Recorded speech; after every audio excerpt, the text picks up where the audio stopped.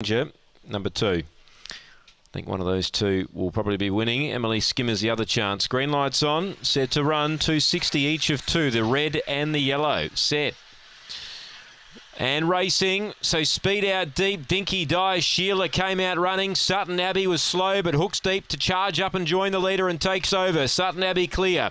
2.5, Aston Cannon railing hard. Then Dinky Di Sheila, Iceni Riddler, Maria's Gem, last Emily Skimmer. Leader on the bend, Sutton Abbey does it well. Aston Cannon can't get it at the moment, and Sutton Abbey wins from Aston Cannon.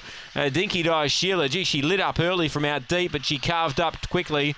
Fourth was Iceni Riddler, and then Maria's Gem and Emily Skimmer. First look here at Angle Park for Sutton Abbey, and she runs 22:48.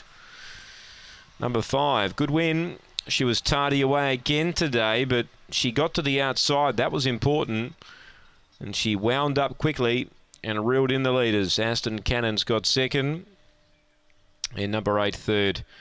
Dinky Di Sheila. 5-2-8-4 is fourth, and that is Iceni Riddler. 5-2-8-4 here, 7:21 the early split, run home 12:42. It's a good win, 22:48 the run.